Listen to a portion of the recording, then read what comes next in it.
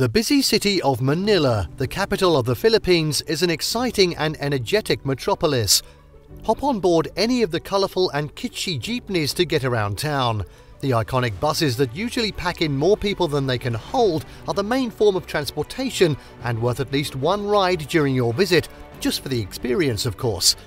Manila has an eclectic mix of modern attractions and rich history, as evidenced by the many cathedrals and tributes to the city's 16th century establishment alongside modern-day malls and amenities.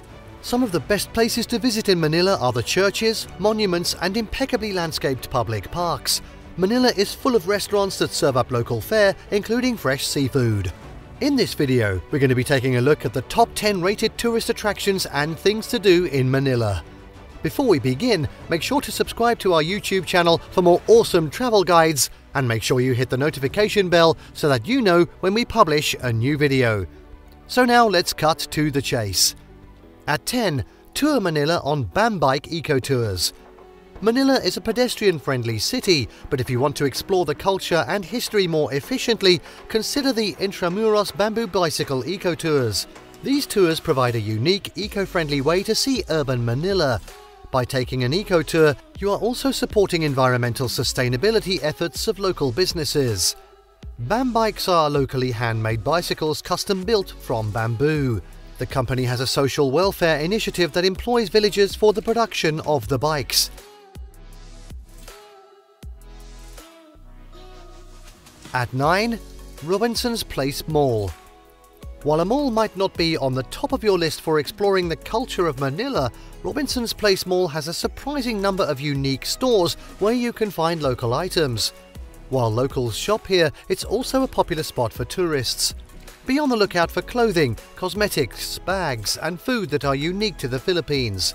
The mall is extensive, so plan time to walk the interior and explore the stores. The mall's modern building is a stark contrast to the rustic and historic landmarks that surround it.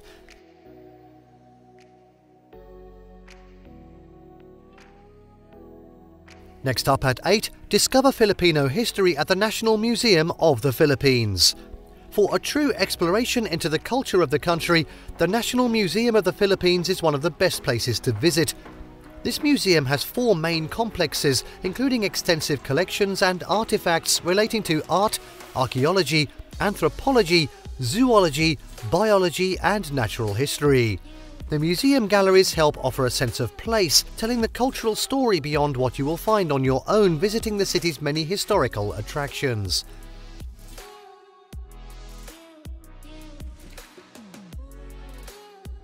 And now at 7, view the Skyline from Manila Bay. Strolling along the Manila Bay waterfront is one of the most enjoyable and scenic things to do in the city, and it does not cost anything to enjoy. The natural harbour is always bustling with activity. Take a walk along the Manila Bay Walk at sunset for a great view of the city skyline. The bayfront is accented by yachts and smaller boats anchored in the harbour, and open-air cafes where you can stop for a bite to eat.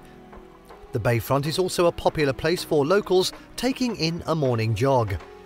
Another relaxing way to enjoy Manila Bay is to book a sunset dinner cruise that will take you past local landmarks and includes dinner and live entertainment for an evening.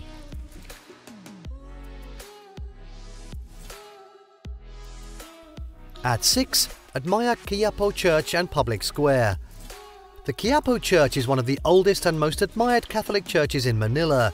The more formal name of the church is the Minor Basilica of the Black Nazarene. Depending on the time of day, the plaza surrounding the century-old church can be quite congested, which makes it an interesting place to visit to admire the devotion of the Filipino people.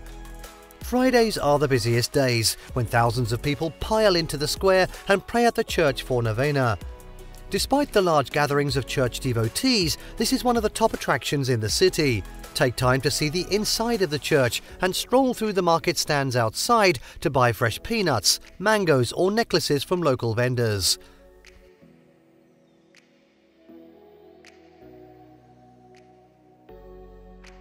And now at 5, walk the grounds at Fort Santiago. The site of Fort Santiago is an impressive stop if you are visiting the city, and it is one of the most important historical sites in Manila. This 16th century fortress was key in protecting the Intramuros, which is the oldest district in Manila, known historically as the Walled City. You can explore the grounds at a leisurely pace. Be sure to take note of bullet markings that are still visible in the fortress walls and stop by the visitor centre for more detailed information about the fort.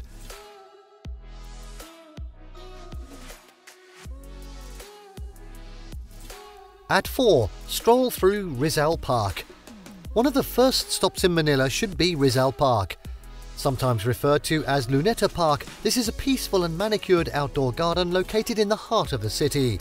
The park is a social gathering place in Manila known for its open-air concerts and chess plaza. The paved pathways through the park guide you through a lush landscape of blooming flowers, ponds and more than 40 points of interest that range from statues to historical dedications. Of note is the century-old monument of Rizal, which houses the remains of one of the Philippines' most celebrated heroes, Dr. Jose Rizal. Be sure to stroll through the park to learn about the local flora and fauna. Keep your eyes open for the Nara tree, the national tree of the Philippines, and the small lake with an artistically raised archipelago structure in the middle.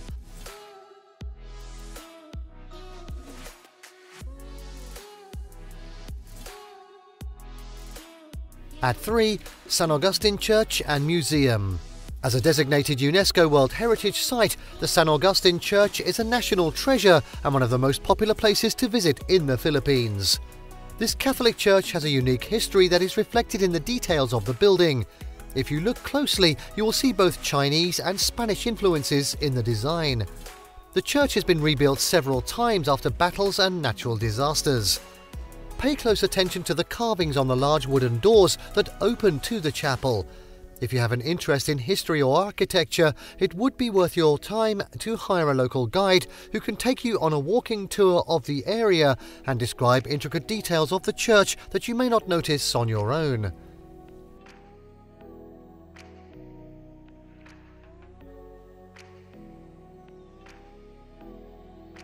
And now at 2, dive deep at Manila Ocean Park.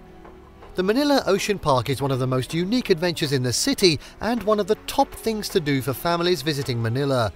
Get interactive with marine life with the Sharks and Rays encounter, trails to Antarctica exhibit, or the fish spa where fish clean your feet in a small pool of water. Nice. The park easily fills several hours depending on how many encounters you try. In addition to the state-of-the-art aquatic facility, you will see exhibits of birds and other animals. The Manila Ocean Park is billed as a marine theme park. Besides the educational aquatic attractions, there is shopping, dining and Hotel H2O, where you can sleep surrounded by an aquarium.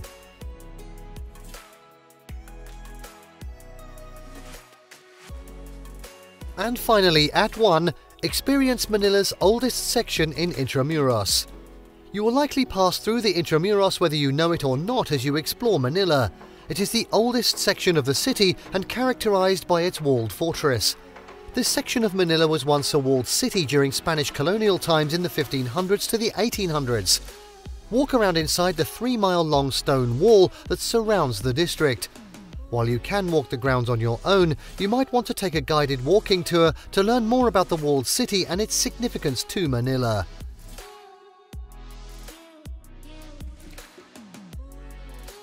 And there you have the top 10 rated tourist attractions and things to do in Manila. Did you like what you saw? Let us know in the comments down below. Share this video with your friends and don't forget to subscribe to our channel for more fantastic travel guides. See you next time.